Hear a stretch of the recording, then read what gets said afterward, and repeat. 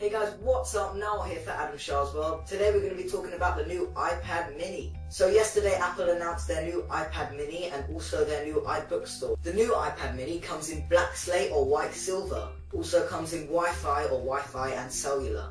So the screen is 7.87 inches and the actual weight of the device is a shocking 308 grams. So it's really light. The iPad is only 7.2 millimeters thick and is 23% thinner than the iPad. It comes in 16, 32 or 64 gigabytes for both models. I think this was a good idea because I don't think the 8 gigabyte will be able to handle what new apps and everything that new people want. The new iPad mini comes with the new FaceTime camera and also the new iSight HD camera for the back.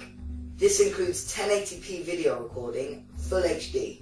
They've also gone with the new Lightning connector, which is featured on Apple's new iPod Touch and iPhone. You've got up to 9 hours of surfing the web and 10 hours of music playing constantly. You also have a 3-axis gyro, an accelerometer, and an ambient light sensor.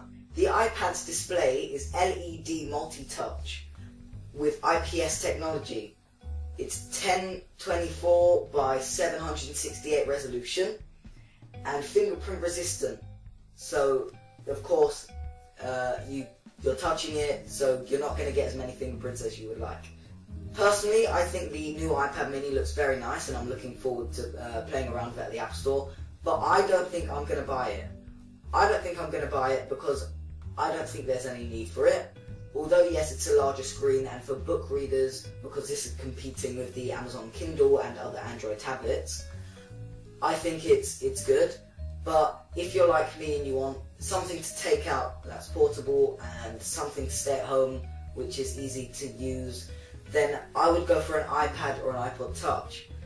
The new iPad mini isn't really either in any of those categories. Yeah, sure, it's portable, but it's not as portable as an iPod Touch, which has the same processing power and almost all the specs. I also think that it's not big enough to be a home device, and you can't sit on the sofa and, you know, surf the web with a big enough screen.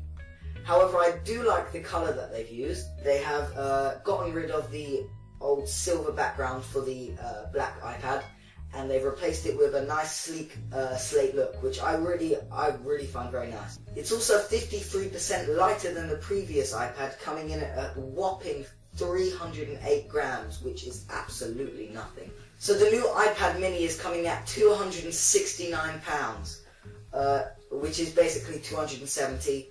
I think this is a perfect price and is only £20 more expensive than the iPod.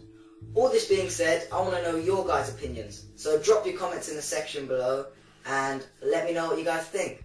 Thanks for watching. I've been Noel of Adam Shah's World. See you next time.